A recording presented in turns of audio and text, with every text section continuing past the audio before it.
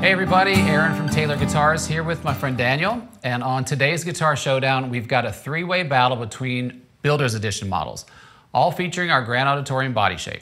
First, we've got the Builder's Edition 324ce with urban ash back and sides and a mahogany top. The Builder's Edition 614ce with maple and torrefied spruce.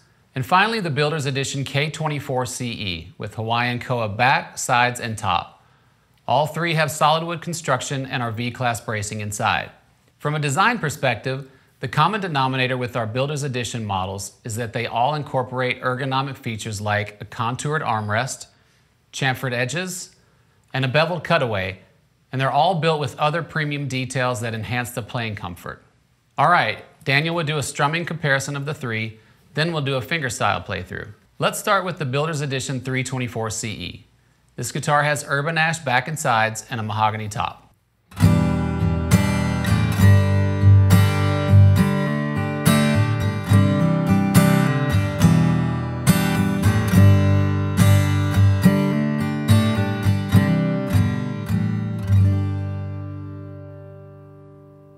So here you have urban ash, also known as chamois ash from here in Southern California. It has a lot of similar tonal properties to high-quality Honduran mahogany. You'll get a clear, focused response with a strong emphasis on the fundamental, so it leans toward a dry voice. The density of the hardwood mahogany top creates a natural compression effect that evens out the response across the frequency spectrum. Together with the Grand Auditorium body, you'll get a dynamic and versatile response that can accommodate a range of different playing styles. Next up is the Builder's Edition 614ce, with big leaf maple back and sides and a torrefied Sitka spruce top.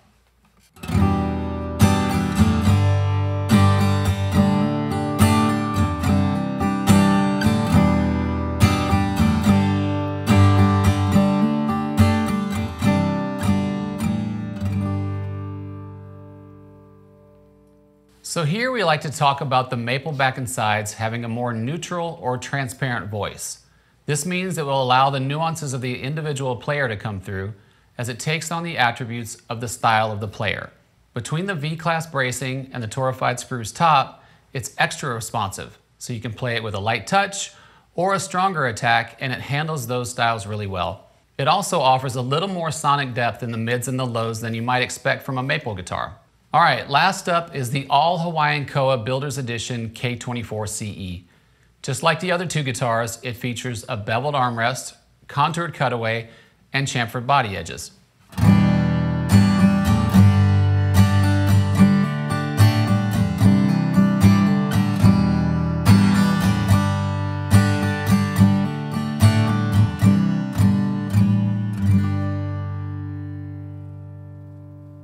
Okay, here the hardwood koa top creates a bit of a dampening effect on the top end frequencies, giving the voice a slightly warmer or darker character. With the koa back and sides combined with V-class bracing, the notes are clear and balanced with a nice evenness when strumming. This guitar will definitely open up and get a little sweeter sounding over time. Okay, let's hear some fingerstyle with these guitars. Daniel will just do a straight playthrough for all three.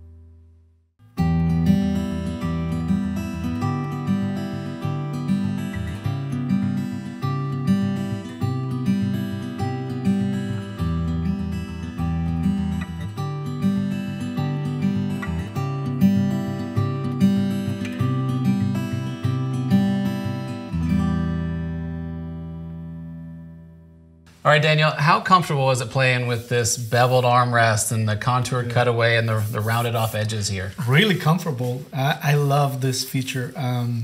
After a while, like you notice it that is super comfortable and very convenient to have it. Because you just love playing more and more. Yeah, I hear you. And some people will say like it keeps your arm off the top of the guitar, so you're not dampening it. It kind of angles you in a way where it's easier to play. And actually, you're more aware of your position, where your arm is in your hand. Yep, it's very comfortable. I'm glad you noticed all those things. Okay, tonally, Danielle, out of the Builder's Edition 324ce, which had urban ash back and sides, the Builder's Edition 614ce, which had maple back and sides, or the Builder's Edition K24ce, which is all koa. Yeah. Which guitar tonally spoke to you? It's a tough decision, but I think I would choose personally the 324. Okay. I felt like the sound was more intimate to me, a little bit more drier, but like really, really nice and very, at the same time, like deep for me. Yeah, it's warm, rich, and yeah, I understood exactly what you're talking about after hearing you play on it. Yeah. Okay, awesome. So let us know what you think in the comments below, and Daniel, feel free to play us out.